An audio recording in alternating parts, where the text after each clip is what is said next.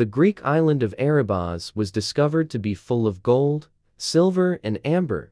Archaeologists unearthed a 2,000-year-old temple filled with gold and jewels in Greece. It was discovered that the excavated area on the Greek island of Euboea was full of gold, silver, and amber.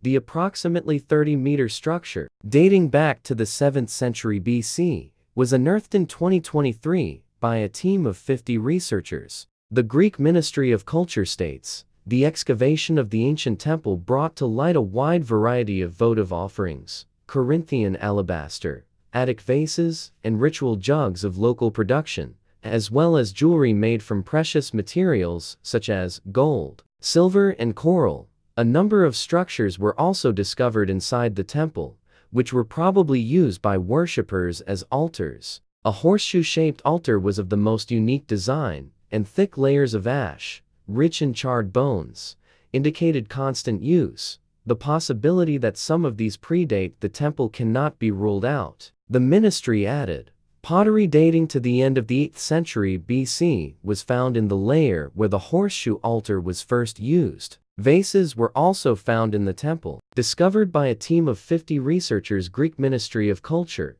Researchers discovered bronze figurines from the geometric period depicting bulls and rams in some parts of what they think are the oldest sections, while the site overall extends deeper into history than the temple itself. Test sections show remains of structures dating back to the 9th century BC. Although the investigation of the oldest of these layers has just begun, the first discoveries indicate that the roots of the sect date back to the centuries after the end of the Mycenaean period, the statement said. In 2015, a 3,500-year-old warrior tomb was found in southern Greece, and solid gold rings, intricately crafted swords, fine-toothed ivory combs, and more than 1,000 precious stone beads were unearthed. The ministry described this treasure as the most important treasure discovered in continental Greece in 65 years.